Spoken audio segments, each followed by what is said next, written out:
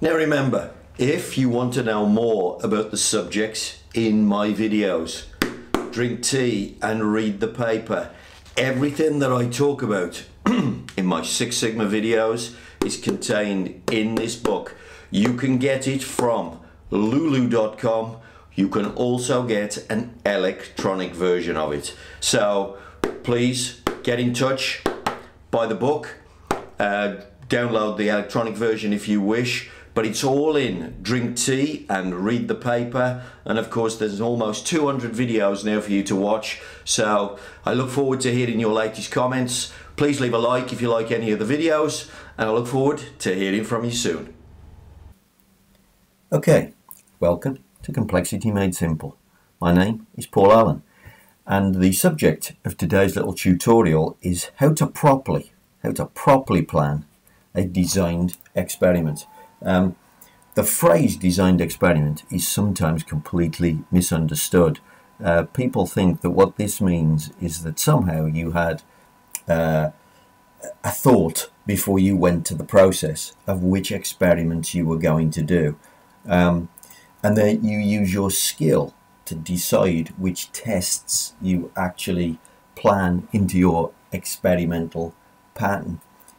So let me show you the sort of thing that might mean. So here's an experiment where someone's got five variables that they'd like to understand, and what they've done is they've decided beforehand. So they've sat down and they've planned these 8 tests out, and they've decided beforehand, and because they've planned them beforehand, they will say this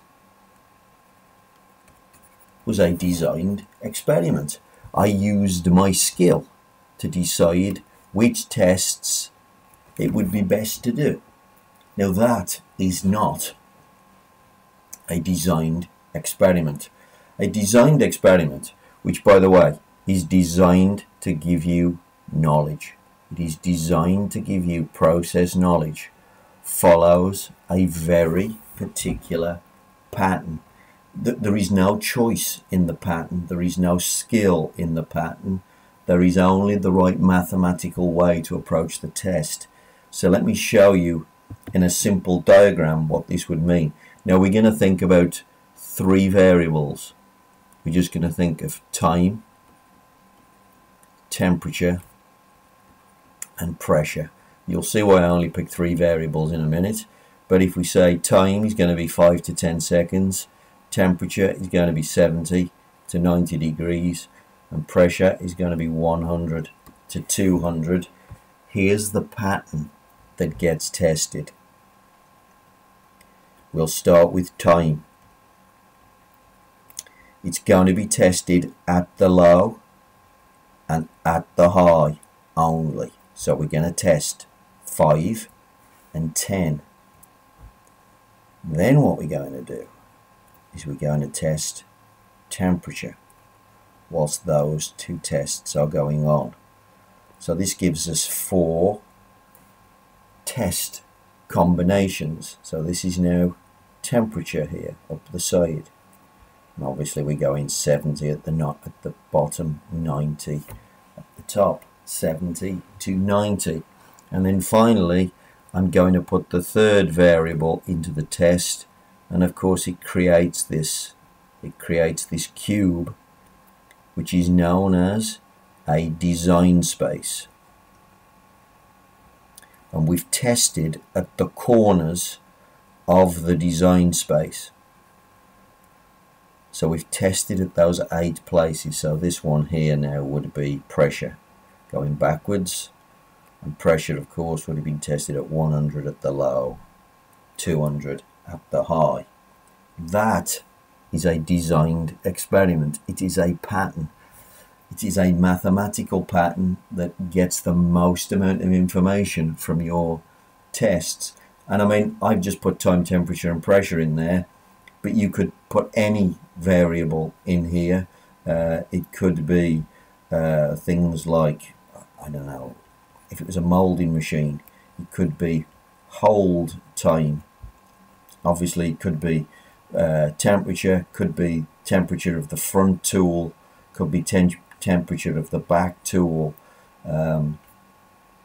it could be injection time, it could be injection pressure. There's all sorts of variables that could go into this, and it wouldn't matter what the process is. This pattern, if you're going to test 3 variables, this is the pattern. You're going to create a cube, a design space, and that is what a designed experiment is, and it is nothing else. If you've logically decided using your skill, that's just a 1-factor test using your skill. And by the way, you'll find out very little using that type of testing. Only these types of tests give you true process knowledge. So that's what a designed experiment is. Now, how about going through and designing the experiment? Well, in order to do this, I have a template. I don't just randomly make this up. I don't do it in 5 or 10 minutes. I will often spend, in fact, I will definitely spend 1 day filling out this questionnaire. 1 day it takes to design an experiment properly. So let's look at the questions. Pretty straightforward. What's your process? What's your problem? Obviously, what's wrong? Then it says, okay, what's your objective? Now I know what your real objective is. It's to fix that. But that's not the way we want you to think. You are doing a test.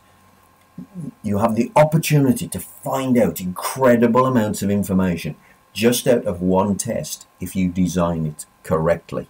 So the question is, what do you want to learn? What do you want to learn?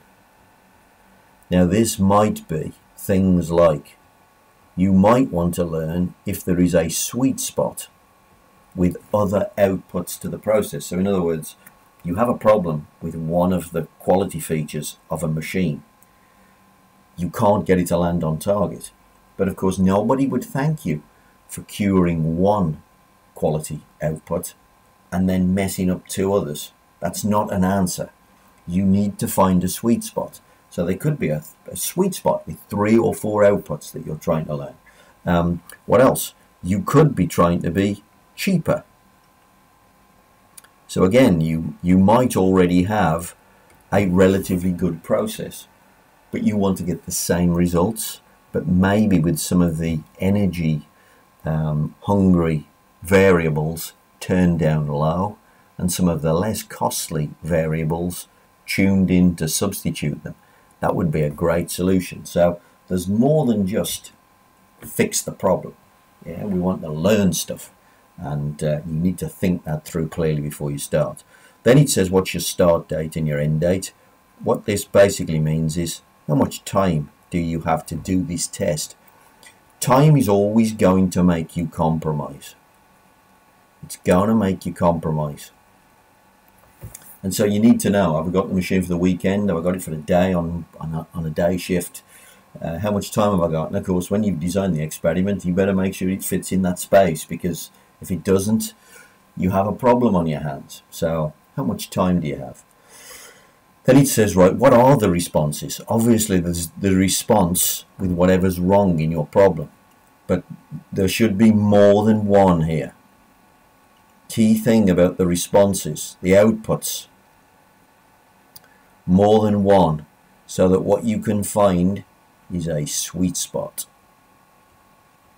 Okay, and then it says what type of data is the response. Now the response, it must be variable data. This is because of the sample size.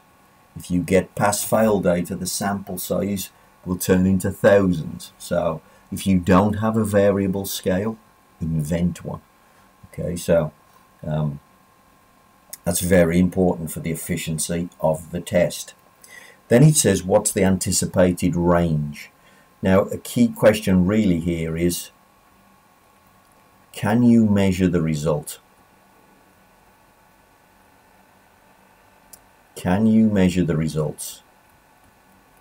The reason we're asking that question, it goes back to the pattern that I showed you here.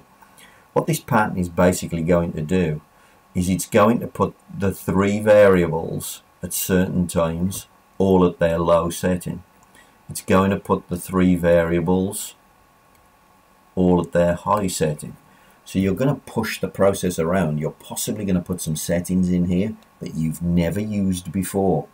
And therefore what you might have a jig here to measure the results in a very small window, because that's all production is trying to achieve. But during the DOE, what we're trying to do is to push the process around.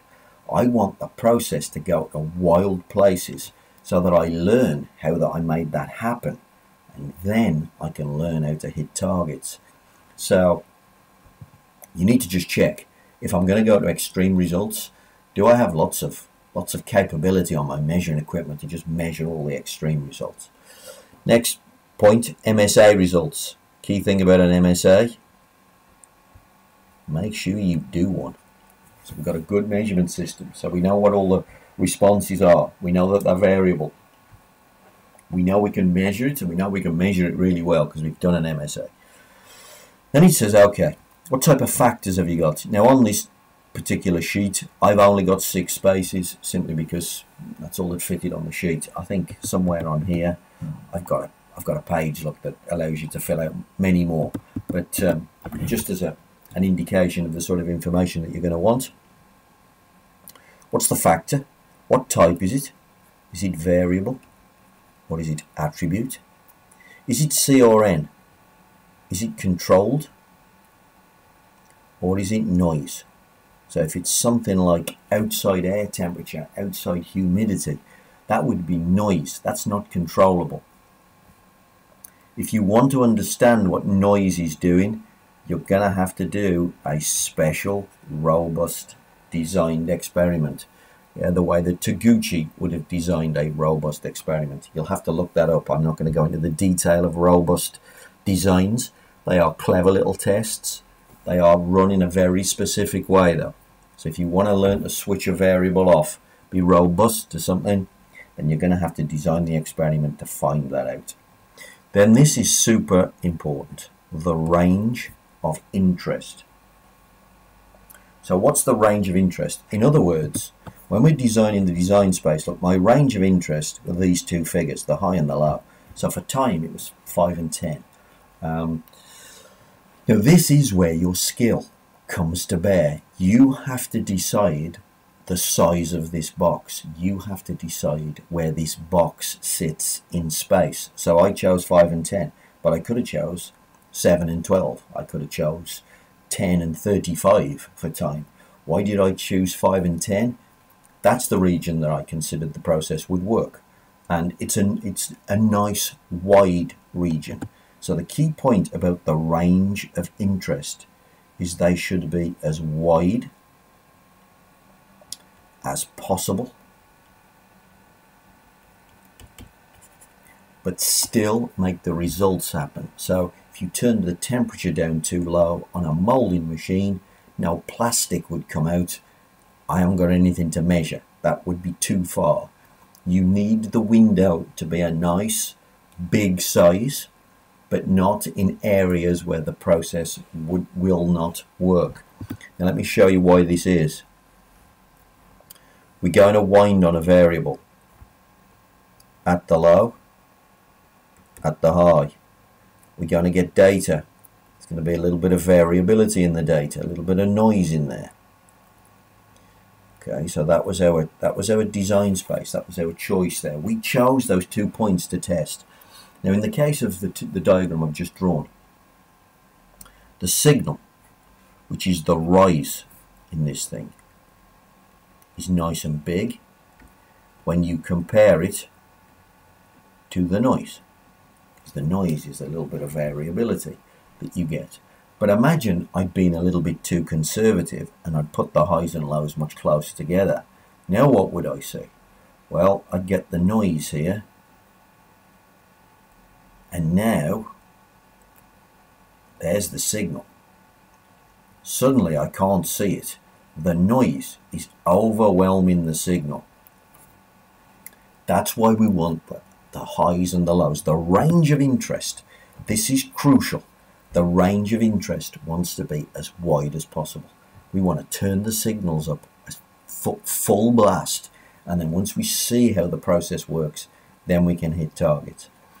Then it says, are we at 2 level? What levels have we got? 2 level or 3 level? Let's take a look at why that is. Now here, look at 2 level.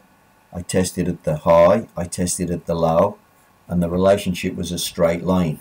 But I could have tested it at the high, tested it at the low, and the relationship might have been curved.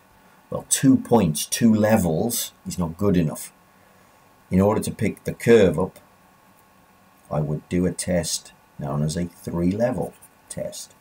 So, do you think the relationship is linear, or do you think it's curved? That's the levels. Then it says which variables do we think are going to interact, and finally, how are you going to measure these variables? And this means how to set them. How are you going to set them? So, for example, let's go back up to my design space. You know, let's say that on the temperature on our machine, actually we don't have degrees.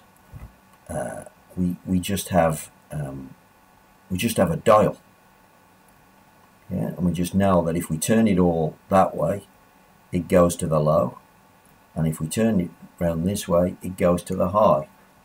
We have a pointer on there, but they've not given us a scale of any kind. So the idea of going 70 and 90 on the temperature is almost impossible. Now what we have to be able to do, because we're gonna come at this with a pattern, we have to be able to hit the values. When we say we're hitting a high, we have to hit it. When we go away to the low, we have to go to the same place. We have to go to 70, we have to go to 90, and when we come back later and we want to hit 90 again, we've got to come back to the same place. Now in this case, what you might do is just put 2 dots on the scale and say, you know, set it to there, set it to there. That's perfectly fine for high and low. It doesn't have to be complicated, but you have to have decided how to do this. These are not random tests. The pattern, that design space, must be completed as designed. So how are you going to set them? So some variables will already have a scale. You might have dials, you might have LED controls that you can easily set. Some of them might be you're sharing cooling water. And somebody says, when we've got 3 machines on, the cooling water gets pinched and the machine doesn't work as well. When I've only got 1 machine on, the cooling water works great. How are you going to set that? You have to figure it out. You can't just turn up on the day and just make this stuff up as you go along. We have to design the standard operating procedure, design the experiment. Now that we know all the variables, how are we going to set them? Now we can go, okay, what's the sample size? Now the software, the technique itself, design of experiments, is looking for 30 to 50 samples. Okay, so you need to assume they will all be defects. You're going to push the process around to the edge of that design space. There's a good chance that's not where the good product sits, in those corners. Everything will be defective, so you have to take that on the chin. So sometimes this makes people panic with doing a designed experiment, but typically you're doing the experiment because something's costing you money. 30 defects at this point is normally cheap. Then you say, which design types do you want to use? So there's a design technique which is known as screening. There's one which is known as modeling. There's one I already mentioned, which is robust design. You could also have 2-level. You can also go to 3-level. Okay, so You need to decide what it is you need to know and how you think your process works, and then you can decide which experiment out of that list you're going to pick. Then it says select the best approach. Now this is going to be a compromise. Cost is going to be on one side. Knowledge is going to be on the other. You can make the test cheaper if you wish. But if you do that, you have to give up knowledge. The cutting down sample size, cutting down tests, etc. It saves you time, it saves you money, yes it does. But it also, you have to give up knowledge. So you have to be prepared to give something up if you're gonna cut the corners. If you really want to know how the machine works, do the test as planned, as published, as recommended. Take 30 to 50 samples, learn loads about your processes, and make shed loads of money. To me, the best way to save money is to be at this end of this scale. Be at the knowledge end. Learn how your process works. Then it says, can all the runs be randomized?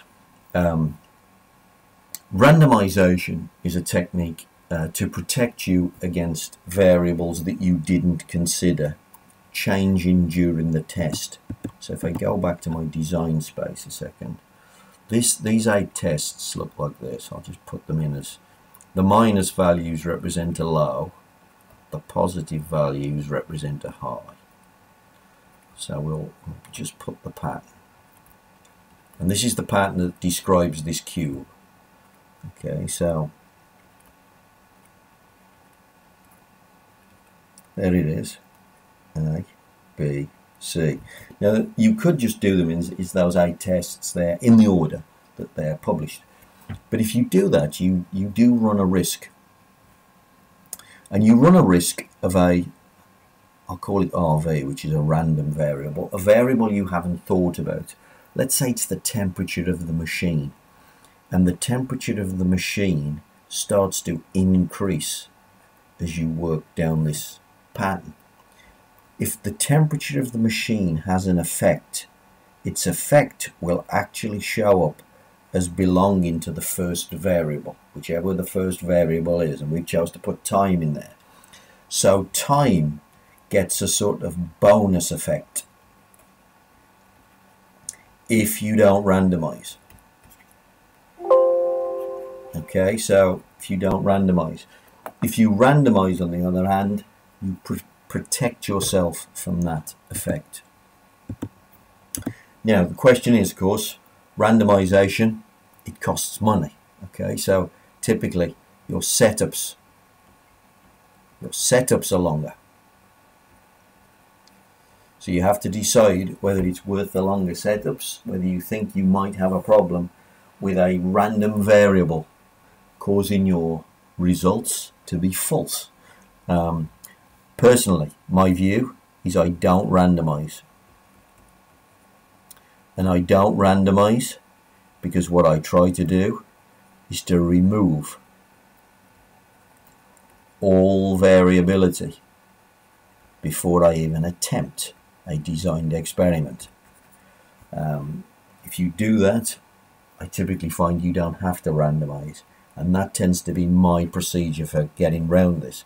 But there's times in the past I've done it when I haven't been confident that I can remove all the variability, and I've randomized the test.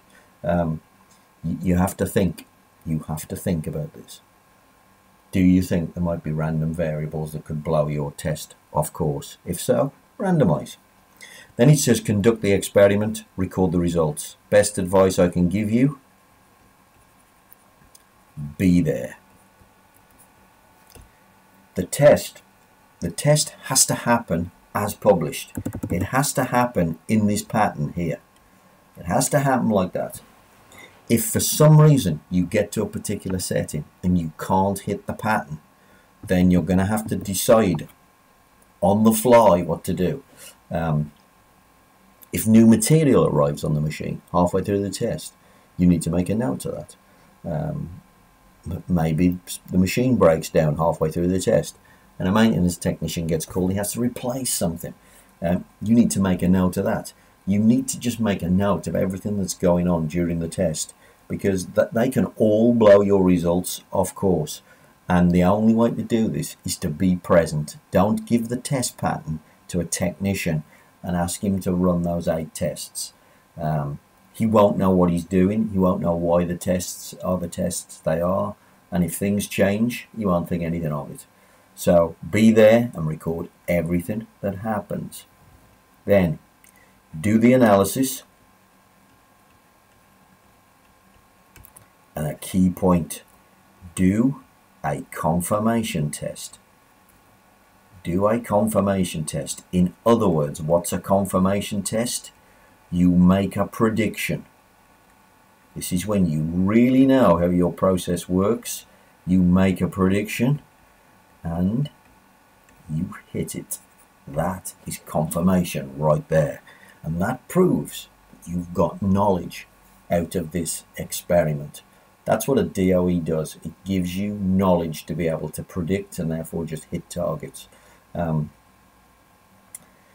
You've proved nothing until you've done that confirmation test. And this should be true, by the way. However you think you've solved a problem. If you think your skill has solved the problem, well, do a confirmation test. Make a prediction of what's going to happen.